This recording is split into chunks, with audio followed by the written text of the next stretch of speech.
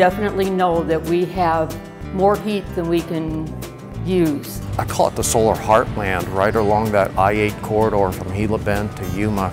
Really some of the best solar conditions in the entire world.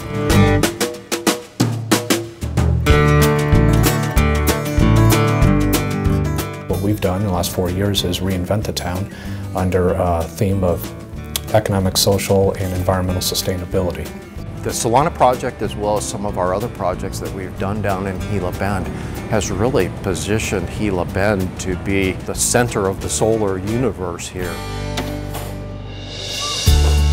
There wasn't a whole lot of economic prospects in Gila Bend about 4.5 years ago. We knew solar was a prime candidate for economic growth, so we targeted that. There's some businesses that have closed, and now they're starting to get going and get opening. During the economic recession, we were at full employment. When you look at the Abengoa in Cotton Center and Paloma, you had about 2,500 jobs in a community of 1,700 people, which means the hotels are all filled up, the restaurants are busy. By having new industries in town, it helps to support the families that we have hired. We've been able to take these solar plants and work hand in hand with APS and create jobs. I believe the solar power is going to be a big boom in Gila Bend. What we're trying to do is create it as a destination point, not just necessarily a pass-through point.